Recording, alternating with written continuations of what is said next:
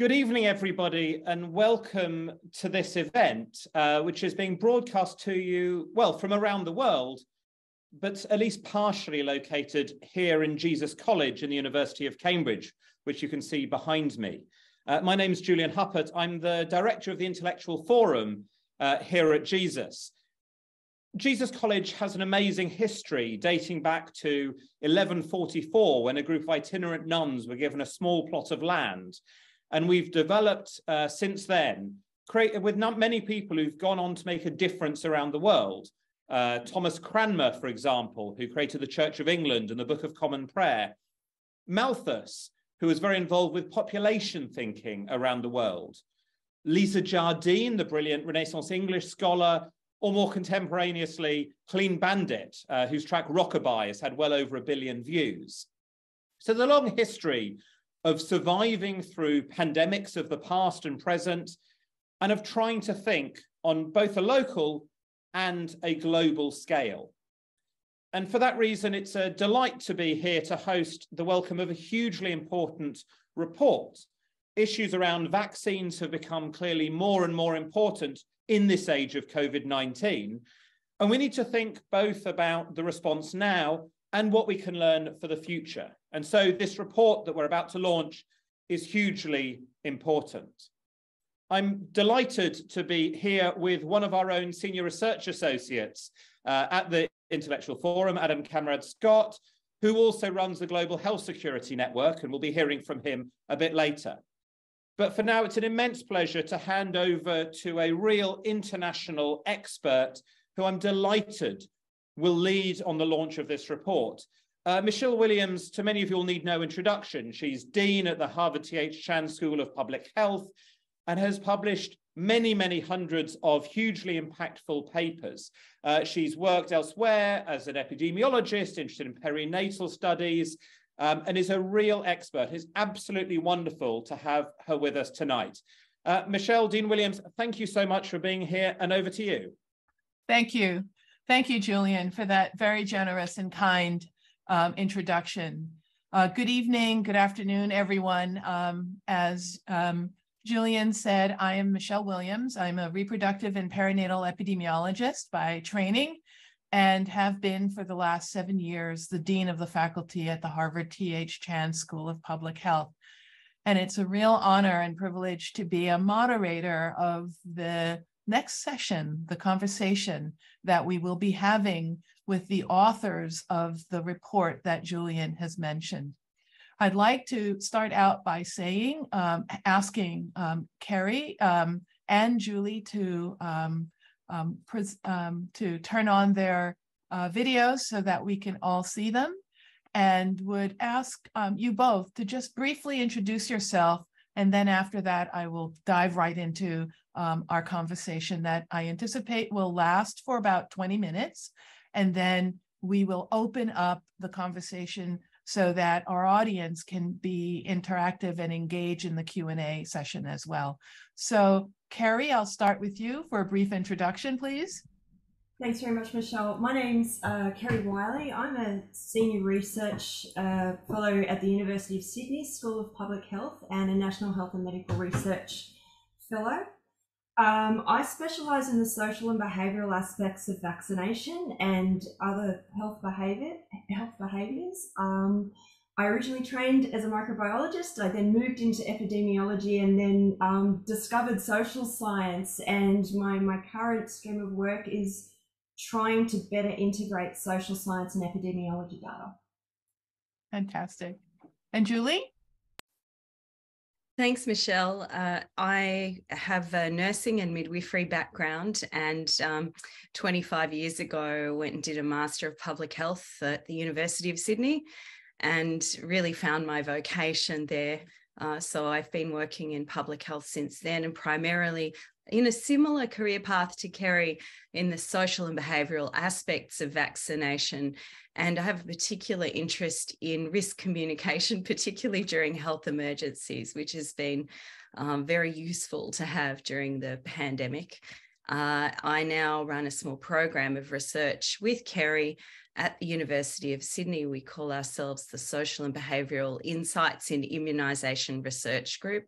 I'm based in the School of Nursing and Midwifery, and Kerrie's based in the School of Public Health. That's fantastic. Thank you both. And I'm really looking forward to our engaging in a series of question and answers. And I'd like to start with you, Kerrie. Why don't we open up with just beginning to refresh all of our memories about the report? Can you share with us what's in the report and what you and Julie aim to achieve by putting so much of yourselves, your interdisciplinary work, the work that you've done to really bring together all that is brought forward in this report around vaccine and vaccine hesitancy, particularly in this time of the COVID pandemic? Thanks, Michelle.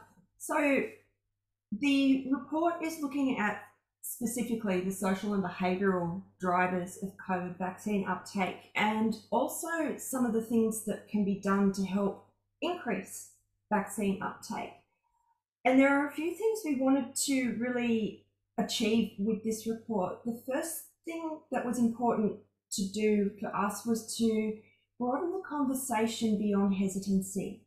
When we talk about vaccine uptake, particularly around COVID vaccine uptake, the conversation generally goes straight to vaccine hesitancy. And hesitancy is absolutely an important thing to understand and to try and address and think about. But there are a whole lot of other things that go into whether or not someone has a vaccine that is beyond hesitancy. And so the first thing we wanted to do was to open that conversation up, open up that thinking to include hesitancy, but to also move beyond it. The way we did that was using the WHO's social and behavioural drivers, or the behavioural and social drivers framework, the BESD framework that the WHO, Julie and I were actually involved in developing.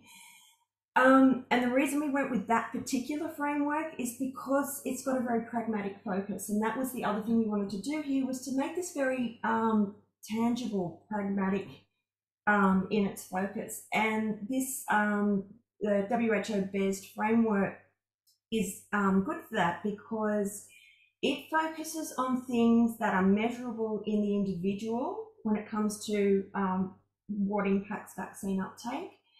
It focuses on things that are quite proximal to the vaccination decision, so it doesn't sort of take into account sort of things like historical context or political persuasion, things that can be measured but not necessarily changed, which is the third reason this is a good framework to use, because the things that are focused on using that framework are potentially changeable with interventions or programs. So we use that framework to then go through the broader group of things that can impact someone's decision to vaccinate. So what people think and feel, what's internal, so thoughts about whether or not the vaccine is necessary, disease risk, vaccine safety, all of those sorts of things. But it also focuses on things like the social aspects of it. So we don't make vaccine decisions in a vacuum. What people think and do and feel around us is also important and will also influence that. So this framework also looks at that. It looks at motivation, which is where hesitancy sits in this framework. And it also really importantly looks at the practical things that people need to get that vaccination. It's obviously really important, because if you keep focusing on hesitancy, for example, you can have someone who's highly hesitant but still be vaccinated. But conversely, you can have someone who's not hesitant at all, who remains unvaccinated for other reasons. So this is why we wanted to broaden this conversation and use this framework. And the last thing we wanted to do with this report, in keeping with the pragmatic sort of focus, was to move beyond understanding the things that can affect the vaccine decision making and how to measure it. We wanted to move into what to do about it. And so in the report, we also cover some of the evidence base about different interventions that can be used in different settings, and we give some examples.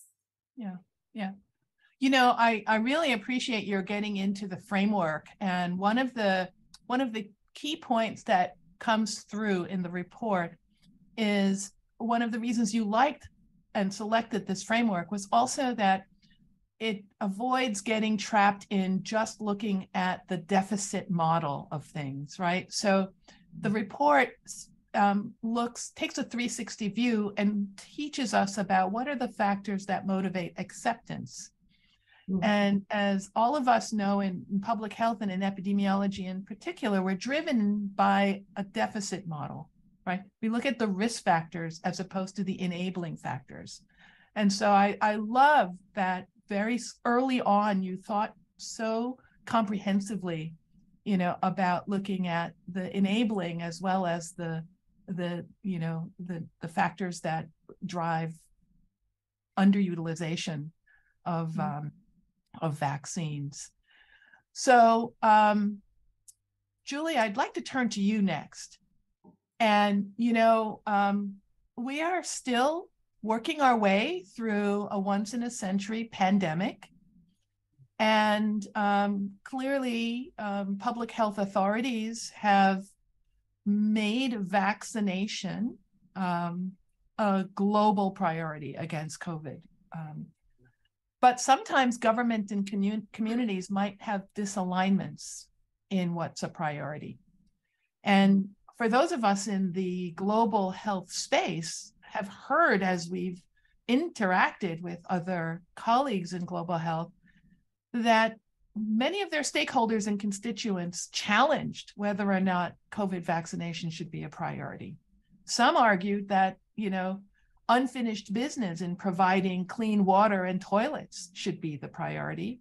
And yet others talked about infant nutrition and supply chain of formula, you know, in some developed countries, including my own in the US. So can you tell us, how do we reconcile these differences in alignments of priorities, and with a particular accent on, especially when the priority is one that emerges during a pandemic where there is so much global inequity in global health? Yeah, this is a huge question. And I think those of us who work in vaccination often come from a broader clinical or public health perspective and share that sense of priority for other public health prevention issues. You know, for you, Michelle, perinatal health, you're thinking about the health of pregnant women and safe births, and certainly for me as a midwife, I'm thinking about those things as well. Vaccination is something that can be readily measured. So thinking about this from a very critical perspective, that which we can easily measure is often the thing that we focus on, and the social determinants of health that affect all of the outcomes in public health are less easy to measure. And I'm mindful of this because Julian told us just before the forum that he's the nephew of Sir Michael Marmot, who was the leading thinker in this area with his Whitehall study. So yes, the countries will have different priorities. I think what's essential with vaccination is that the benefits of vaccines, which vary depending on the vaccine and its effectiveness, are recognised, and that governments remain committed and prioritising vaccination, particularly childhood vaccination, given that childhood vaccines prevent millions of deaths each year, save huge amounts of money for countries. So it is a worthwhile priority. But if you ignore some of the other basics, then you can, first of all, you can potentially undermine your vaccination program, and you're not giving people what they need. So, for example, you look at the case of Kano province in northern Nigeria, where we saw the beginning of a boycott against the polio vaccine in 2003. And that was caused by a whole lot of factors surrounding it, politics within the country. But one of the big things was that people weren't even getting very basic primary care. even clean drinking water in some parts of northern Nigeria, yet they had people coming to their home constantly with the polio vaccine. And so that was part of the seed of mistrust, along with a champion for the idea in the context of September 11th that this should be against the West. So I guess it was used as a political lever, this boycott, and it caused polio to reemerge in that country. Which since has recovered through a lot of high-level diplomacy. But, you know, somebody who works in Indigenous health with me in Australia, so if you get the process right, the outcomes take care of themselves. So whether it be nations or small communities, listening to the needs of the community is important. And I think you often find that you'll end up with shared goals around vaccination anyway, because child health is so important. The COVID vaccine is a different animal, and I'm not going to go into great detail on that, but it certainly remains important. 3 doses in particular remain important, yet we know that many countries couldn't even get that in a timely way while there was still a lot of motivation from political leaders and citizens. Yes, you in your response bring up so many areas that we could go deep in. One that you raise is listening to what the community wants and needs. But you also brought up a very important point, and we've been hearing this in almost every sector of society now, and this is the concept of trust. And I want to delve into that a little bit more, because in public health, we're constantly working to engage collective action to support public health outcome interventions for positive outcomes. And so I'd love to go a little bit deeper in this concept of the importance of trust in the vaccination uptake in particular, but we can broaden it as well. And so to you, Kerrie, tell us a bit more about what happens, add a little bit more to Julie's contribution about what happens when trust falters in the context of response to a public health pandemic or an outbreak, let's say, for example, similar to what happened in Nigeria in this community around measles. Yeah, look, for me, trust is such a broad concept, and it's important at sort of, if you think about different levels, like also almost a social ecology, it's important at all of those levels. We need trust in a government, in the healthcare system, at a population level. We need trust in the vaccine itself, but we also need trust in the clinic at an individual level between the person receiving the vaccine and the healthcare provider. And so if something challenges the trust at any or all of those levels, it can be really difficult to deal with because of what drives that trust. It's experience. It's quite often experience. We've got evidence around experience of those around us, that it's the availability. It doesn't matter how much data we can put in front of somebody. If somebody's family member has had that experience, that is always going to be a greater influence on their trust. That said, there is also a lot of evidence and a lot of good work that's been done about what we can do. Yeah. So we can work to maintain the trust.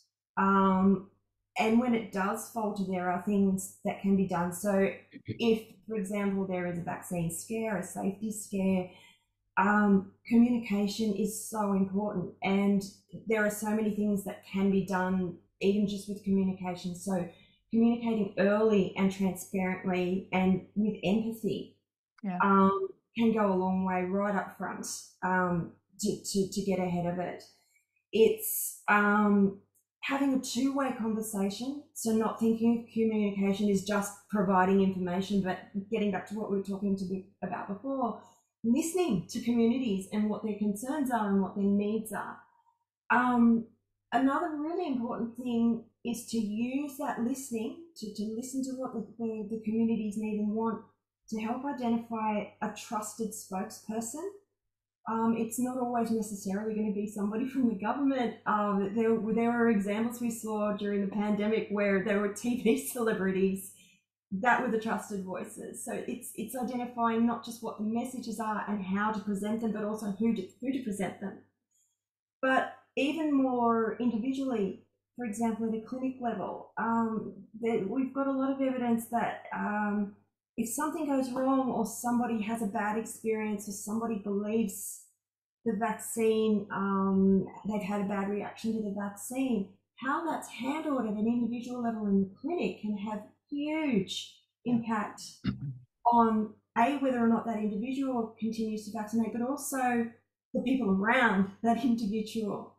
So, for example, if somebody is dismissed and saying that couldn't possibly have happened with the vaccine, generally is not very helpful in rebuilding and maintaining trust. Whereas if it's handled sensitively and with compassion, and Julie's done a lot of work over the past few years in developing interventions and tools for providers in dealing with these situations.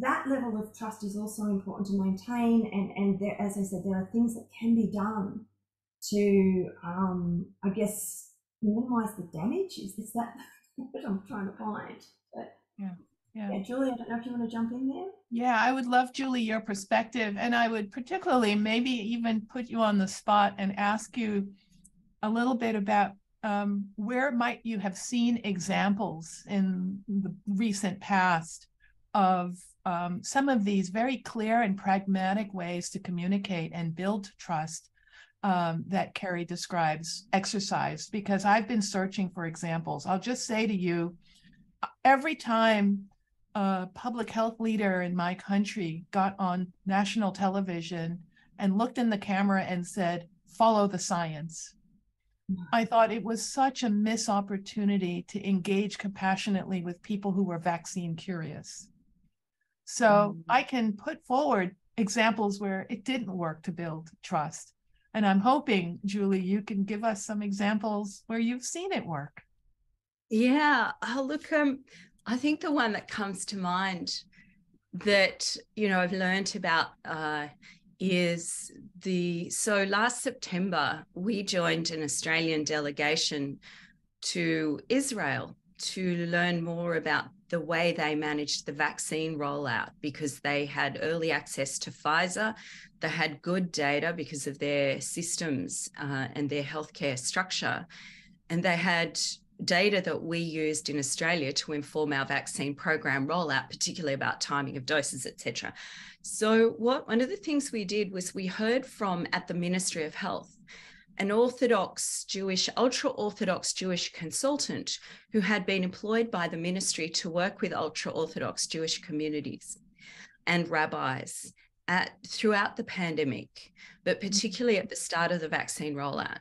So the vaccine rollout went very well there. And we know that there are some communities in, for example, New York State, Brooklyn area, where they've had struggles with measles because there has been less trust in vaccination.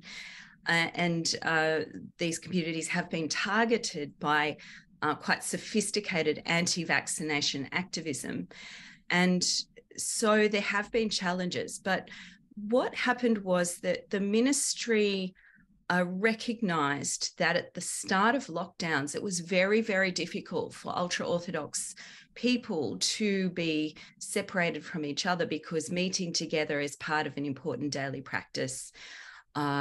It's important religious practice. And there was a little bit of stigmatization of communities around that, because the public were fearing that these communities might break lockdown rules and cause the greater spread of COVID in the country before it was really established. So the ministry had they came to a point where they had to decide, are we going to very actively keep working to engage, or are we going to use more of an enforcement orientation here? And they chose to keep engaging, and they worked quite hard to do that. They engaged with rabbis, with communities in many different ways. And what that meant was that when the vaccine rollout began, in the end, there was a young woman who was pregnant and she died from COVID, and that had a big impact on the community as well. Her husband said, "I wish she'd been vaccinated." So that story, that narrative was influential, but it was also that foundation of trust that the government had built up with the communities that meant that they were more willing to accept the vaccine, and in fact, higher vaccination rates in the initial phases in the ultra-Orthodox Jewish communities. So it's a really nice case study in how hard work to listen, to truly engage, to be respectful, can reap great rewards for the public health, or for the health of those communities and others. Yeah, that's a great example on so many of the touch points of the basic pragmatic elements of what it requires to build trust and communicate effectively, so that the institutions, the organizations, and the public health servants have that trustworthiness, because we have to be trustworthy, and then the trust will follow. And so this example is just a beautiful example also of how we need to be mindful. As we listen, we have to design for specific community characteristics and profile and history. Yeah, and I think that's why community engagement, when you look at the evidence, which is one of the things that we've done as part of the WHO behavioural and social drivers of vaccination work, was to look at the evidence on what improves vaccine uptake. And some of that is featured in this report, so have a read. One of the things that does work, and probably is one of the few things that actually addresses hesitancy, is community engagement. Yeah. And I think partly because it pings so many motivators. First of all, it works with informing communities, but it also listens to communities, so health services can tailor their approaches to improving access to vaccination to the specific needs of those communities. And that, because we know that action is the loudest form of communication, that action builds trust as well. And because it's a two-way process, that builds the trust as well as sort of helping people overcome those practical barriers. But the great thing about these examples is that they can inspire others, because we know that, we say trust arrives on foot and leaves on horseback. And so then if you've lost trust, of particular communities, and you want to regain it, and you're really committed to doing that, how do you do that? And I think some of the tips in the later part of the report around risk communication, particularly in dealing vaccine hesitancy or refusal, are going to be quite helpful in touching on, just giving you a bit of a snapshot of some of those things that are involved in good community engagement and risk communication. Yeah, thank you for that. For the audience, if you have not read the report, I encourage you to do so. And if you look in the chat part of this web chat, you will see the link to the report. I highly recommend that you download it, have a PDF copy of your own, so that you can delve into many of the practical, thoughtful, really comprehensive review of the challenges, but the opportunities to increase vaccine acceptance through pragmatic, thoughtful interventions that have been discussed by Kerrie and Julie. I have one last question before we open it up for the audience. And true to form, the report focuses on vaccine uptake and vaccine hesitancy. And we know that there are many other vaccine programs that are facing challenges. And so I wanted to open the aperture a bit and ask each of you in a lightning round, if I will, what other vaccine programs are there where we have a real need for applying the lessons learned and some of the pragmatic principles in increasing uptake And we've talked about measles a bit, but I know that there's several others, and I know you have lots of experiences with other vaccine preventable diseases. And I thought we would end this session with broadening the aperture a bit. And I'll start with you, Kerrie, and then over to Julie. Look, the evidence that we've drawn on in the report, we've looked specifically at COVID vaccine, and the things that drive COVID vaccine are often vaccine specific and context specific, but underneath all that, there are some commonalities and some similarities. And I think certainly measles comes to mind for me, but the childhood programs in general, given the in resource constrained settings, there through necessity there were resources moved out of some programs to support COVID vaccine programs. There are now programs, particularly the childhood vaccination programs, that really now need to be looked at. Yeah. Sort of in I won't say post-COVID, but sort of moving forward from this point to try and bring those back up to where they were or even further up.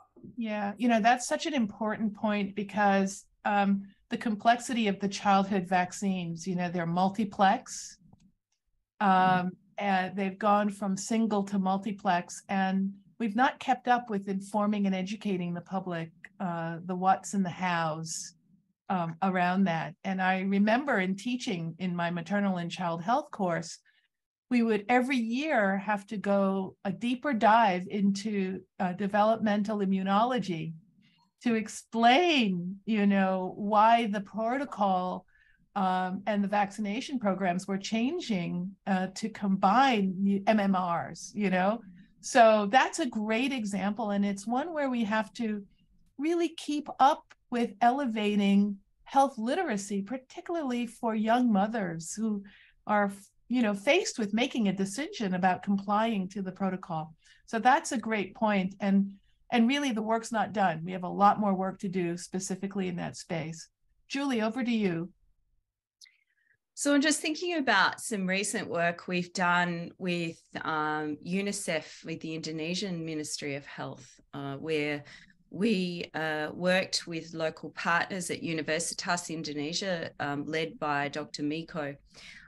And we were looking at the impact of the pandemic on routine immunisation of children and the particular barriers that caregivers and parents experienced.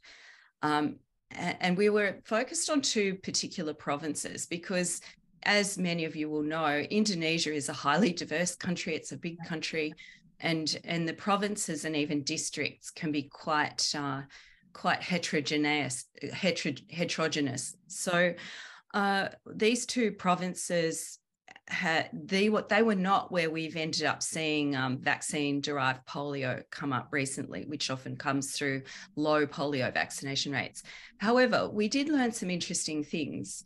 And this is where using the behavioural and social drivers of vaccination tools can be helpful, because it can give you a sense of where the biggest barriers to vaccination are, and then you can pivot to interventions, right? So there's no point assuming, second guessing that everyone is just resisting vaccination and therefore you need to convince them, if actually one of the big issues is that people are turning up for vaccines and being turned away because of supply and distribution problems.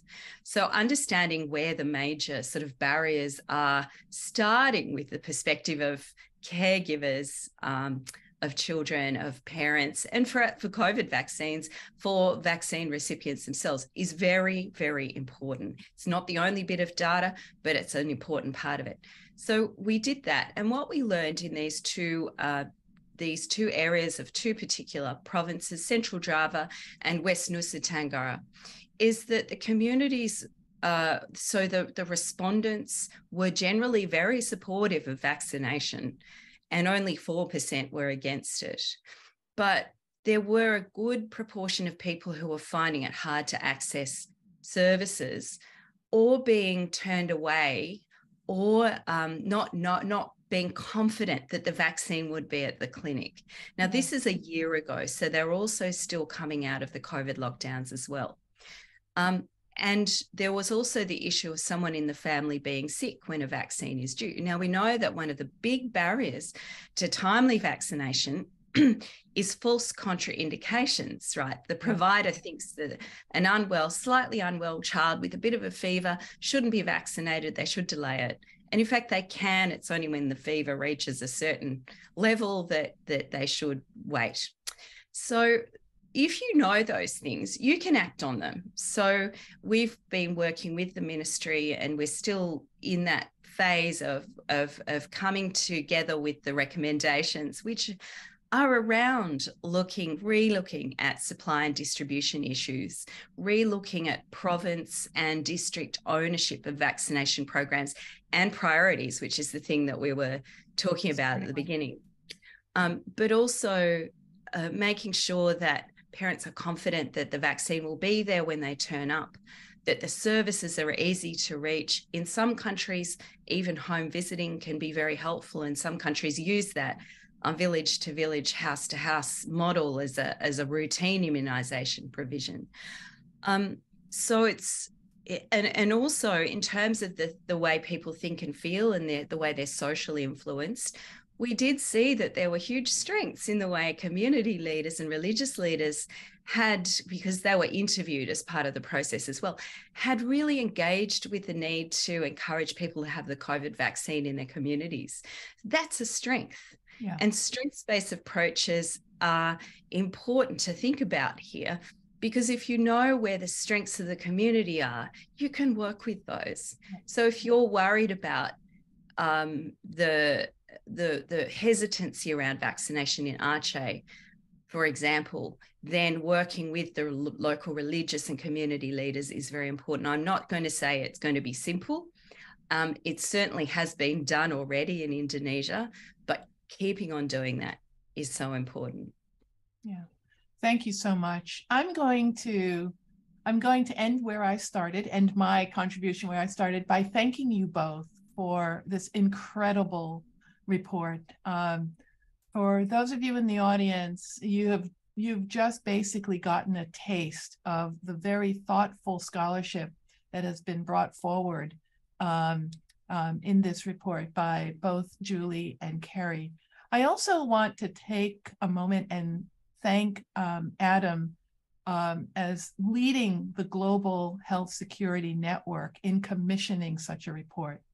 To connect back to Julian's introduction, this pandemic has been an opportunity for us to really take home on board the lessons learned, and to not just think about how we can take those lessons and instrumentalize them for improving COVID vaccination, but to think broadly about the work that we do in public health across other vaccination programs, but even how we message other non-vaccination public health interventions.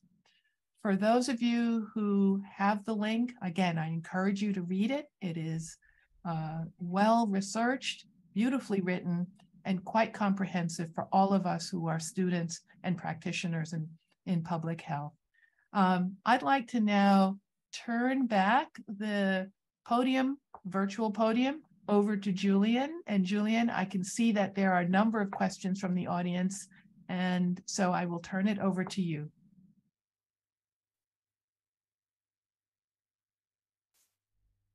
Thank you very much. And it's been fascinating to hear such a wonderful discussion and the aspects about trust and trustworthiness and so much more. I actually think Adam was going to take on the question, but can I just start off with one of the ones that's come up from Samuel Alabi, who asks, did you observe a relationship between education and vaccine uptake? Is basic science literacy a factor? Yeah, yes and no. Great question, Samuel.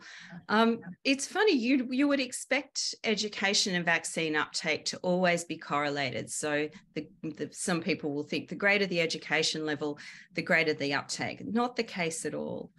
It can depend. It's very situation specific. And I think it's usually related to things that ride along with different levels of education.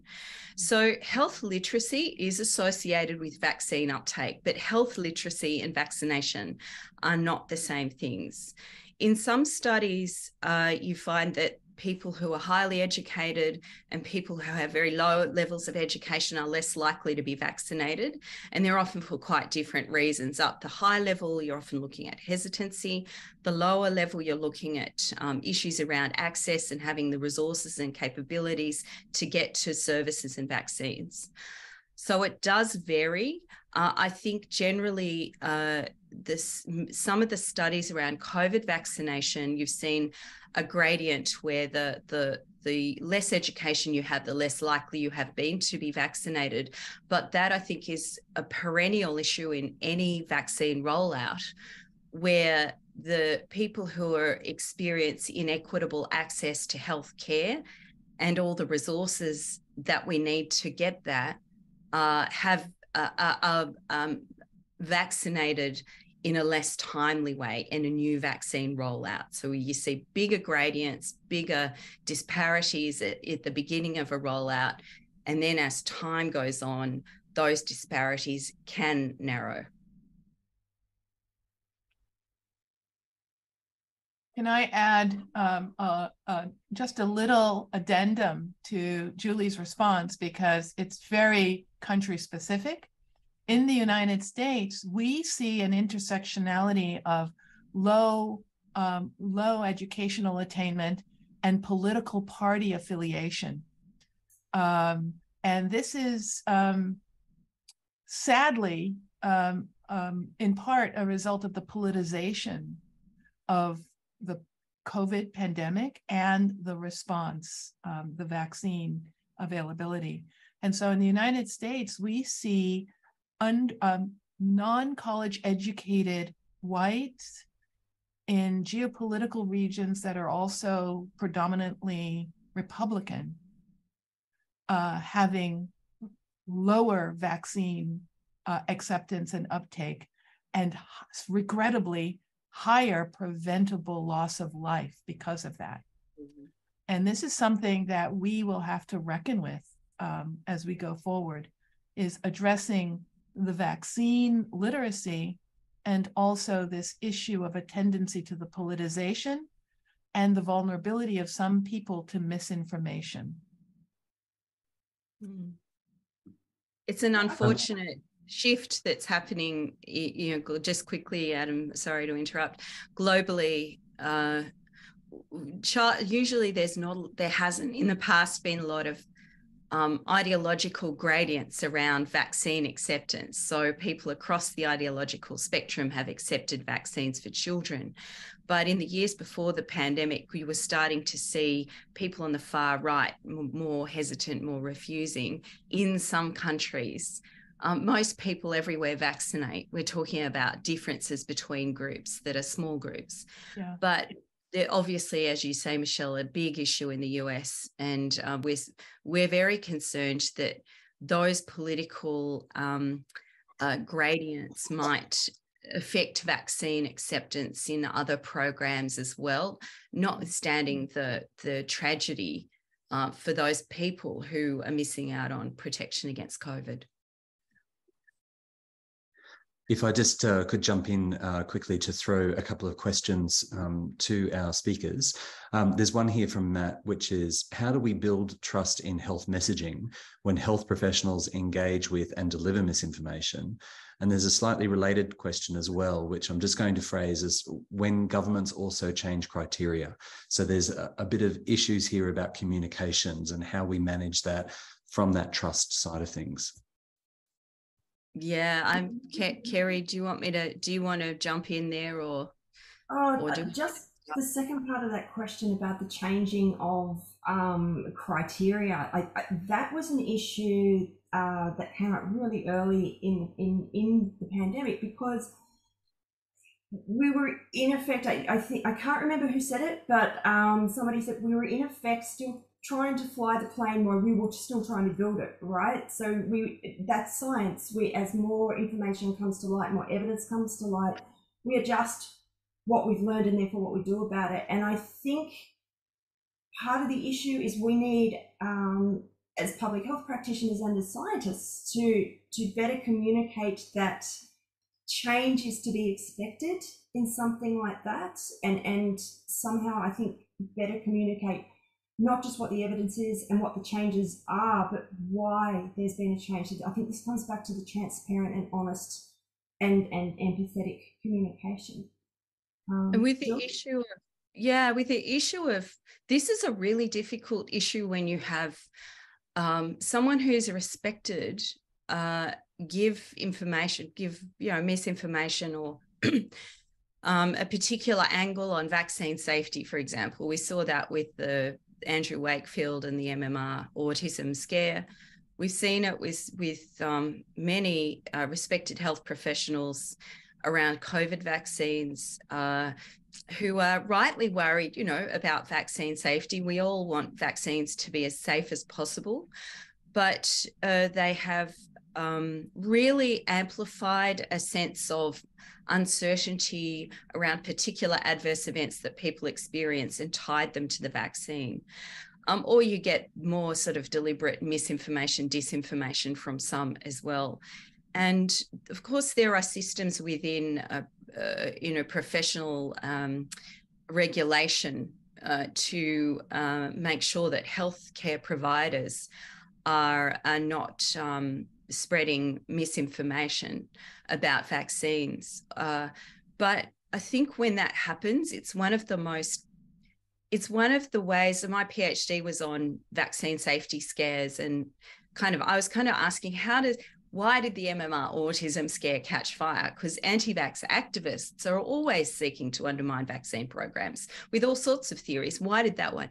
It was the existence of a healthcare provider, Andrew Wakefield, a doctor, respected, very articulate, very charismatic, and being a champion for these parents who were suffering. And they wanted to know the answer to their child's autism. You have to come in quite quickly and work with, so you want to come in quickly with the accurate information, but timing is really important here. You can't just overload people with sort of very complex, information, lots of passive sentences where your main point is buried halfway down the document. You've got to start with what you want people to remember right up front, and then work with trusted spokespeople to make sure that people are, in a sense, inoculated mentally against some of that misinformation. There's a lot of research in psychology around that. So rapid responses with good information using trusted spokespeople, but it's not easy. Thank you very much for that.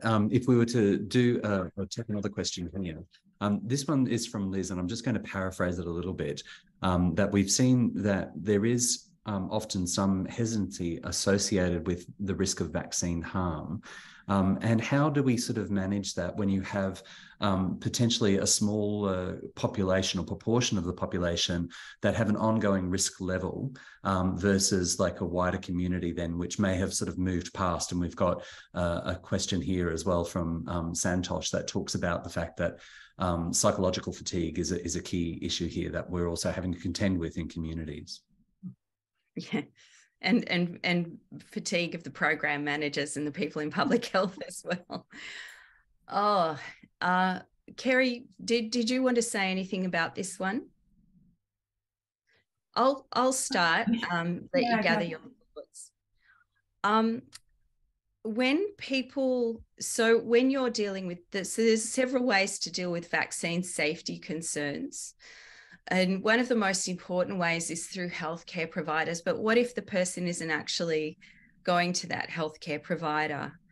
And then I think it really is about responding in that. So it's the things I just said, responding in that timely way to vaccine safety concerns, providing great questions and answers. In Australia, the National Centre for Immunisation Research and Surveillance does this really well. They have a team with a technical understanding. They they get hold of common questions like the one around COVID vaccines and infertility, which is misinformation, and they address it with specificity. You know, they talk about the studies that showed that wasn't the case. You can't just say there's no evidence that. But really, for individuals in a clinical setting, it is about listening and looking at the root causes of their hesitancy. And that the best way to do that, if you have a little bit of time, it shouldn't take too long, is to elicit their concerns to saturation. So they might seem hesitant and you think you know the reason because they've expressed it, but often the real reason is a bit buried, and it might be a bad experience, as we've seen a lot in our research with people who don't vaccinate. They're a bit traumatized by something and they're expressing that through their vaccine refusal. Or it might be just a need for reassurance, and it might be quite simple. And healthcare professionals are so important, which is why it's so important to skill them up and support them in their communication. And actually, for that reason, we had developed a few years ago the Sharing Knowledge About Immunisation package, which was to guide health professionals in having constructive conversations with people who are hesitant about vaccines. And we've used it a lot through the pandemic. Yeah, I'm not sure if I've answered the whole question very well, but I think I've answered bits of it. Kerrie? Yeah, I totally agree with everything you said, of course. But if I could add to that, and this stems from some experience I had. We did a study over a couple of years where we sought out people who were actively refusing, like parents who were actively refusing vaccines for their kids. And one of the things, like it's one part of conversations with people who are worried about risks and things, who are refusing vaccines, is listening and reassurance and all of those things. But the other part is internal to the person who's having that conversation. Those conversations can be really hard, and they quite often can disintegrate into an argument. And so there is an element of mindfulness that's required when providing like a sounding board or having a conversation, be it in a clinical setting or outside of that, where you need to really engage with the person where they're at. And it can be really difficult to put aside your own thoughts, beliefs, experiences and all of that, particularly if that person is openly questioning your knowledge and your stance and that kind of thing. And so one of the things I found in engaging with these parents was to see them as parents. I'm myself as a parent, and so it was finding that common thread that enabled me to engage with them with empathy, that really helped push aside sort of those feelings of, but wait, that's not right. So yeah, just adding to what Julie was saying, it's hard work to have those conversations for sure. And just a really quick plug, WHO produced a guidance around addressing vaccine safety scares that we helped write, so I know it quite well, and ended up sort of reading from that myself when we were dealing with some issues in Australia. So reading from our own rule book, if you like. I'll try and find the link and put it in the chat for you. That's great. Thank you so much. We are at time, so we just really, the last thing to do now is for me to thank folks. I'd like to particularly thank Julian and the team at Jesus College and the Intellectual Forum for hosting this event. We've really appreciated working with them, and it's been great to be able to help contribute to these important public policy discussions with this particular issue as well. So big thanks and a huge shout out to Julian and the team there. To Dean Williams, thank you so much for your leadership and your expertise, and for also moderating this panel. It's been great to hear from you and to also hear from your own experiences and expertise. And of course, a massive thanks to Kerrie and Julie, who are the authors of this report. As you've heard, both are leading international experts in social and behavioural vaccine uptake. So we've really heard a fantastic overview of the key findings of the report, as well as some additional insights. Please do feel free to access the policy report and download it. We'll also talk with the Intellectual Forum about those who have registered. If you'd like to be sent a copy of the report directly for those who have registered, we'll try and sort that out. But thank you so much to everyone, and have a great day. Continue to stay safe.